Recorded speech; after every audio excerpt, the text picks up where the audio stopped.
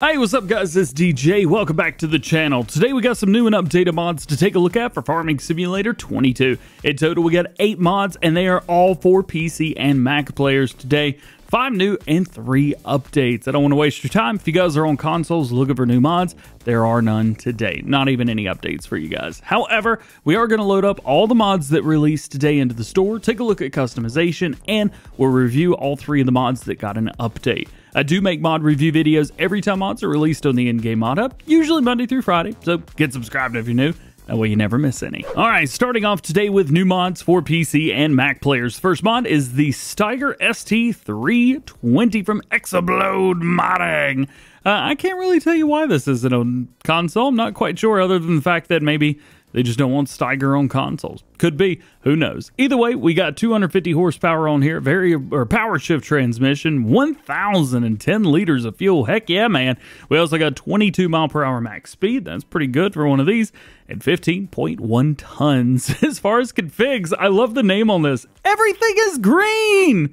We also have green and white, and then back to it. Engine setups, we got that 250 as well as a 320 horsepower. So there you go, plenty of power there. Wheel brands, Michelin, BKT, Continental, Lizard. We got some interesting stuff in there, as well as Michelin. Because we have Lizard in here and not Firestone, this tells me that they probably meant for this to be on all platforms, so maybe keep an eye on this one later on. As far as designs go, we have cab filter uninstalled or installed. Rim colors, we have all of the above, so every single color you can imagine, you got them. Actually, black doesn't look too bad on there. Cool mod. Next up, we got a subsoiler. This is the Agro-Lift GRM-ZNS. This is 3 meters, 7 miles per hour. Is 160 horsepower required, and it weighs 1.1 tons. As far as configs, we've got without shaft or with the shaft on the back, and the reflections, we've got no and yes. I'll tell you what, the detail on this thing is incredible. It's from Rivers Mods. Check this out. Dang, man. And from the same modder, we've got a cultivator from those guys, the Agro-Lift AUS2-H.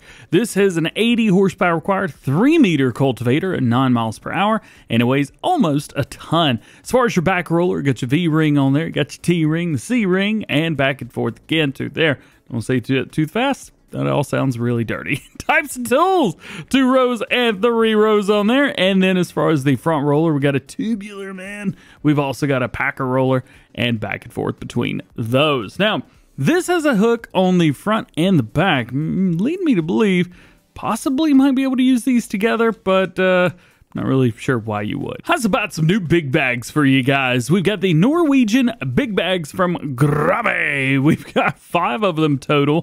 First one is the Unicorn Seeds. We got Spire Seeds, which is 1,000 liters each. Then we've got Lime, 1,000 liters of that.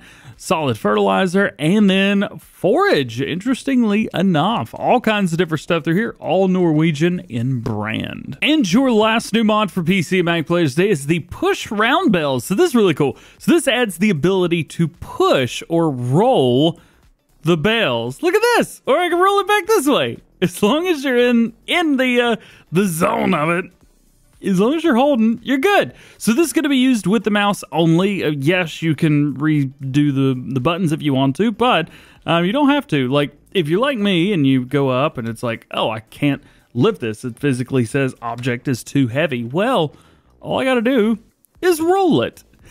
How neat is that? So if you guys push the left key, it's going to pull one way, right button on your mouse, it's going to push it the other way. Obviously, you could set those to whatever you would like, but this is kind of neat. In real life, you could roll the bells. So get rolling, rolling, rolling, rolling. And we got a couple updates for PC players today as well. Starting off with the map Gnadenthal version 1.2. They've added more roads around the fields, added some missing grass areas around the map, added placeable farmhouses with sleeping and wardrobe triggers, added placeable decorations, updated the mod icon, fixed some houses facing the wrong way, fixed the invisible shed near the animal dealer, fixed the Blumengard exports not accepting cotton and wood chip bales, and they've removed 4 fields previously marked as 40, 41, 42, and 43 due to contracts giving too big of rewards for their size. Boo!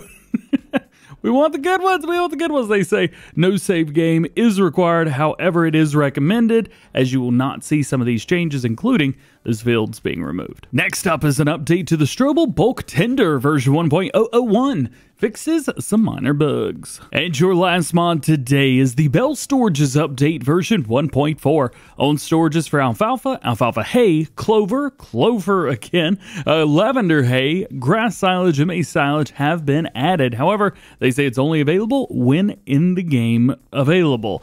I believe what they mean to say is it's only available when you got Maze Plus installed. Well, guys, that is it for today. Hope you enjoyed the video. If you did, drop a like on it. Get subscribed if you're new. Join the GoHam fam. Make sure your notification bells are on as well. That way, you never miss daily farming simulator videos here on the channel. We've already released a couple videos today. Of course, we had Farm Sim News earlier this morning. Plus, we had a blog release talking about building roller coasters and boats and showing off the garage tour for the new DLC. Got a new video for you guys. Check it out if you haven't seen it already. Otherwise, hope you have a good one. See you guys later. Peace.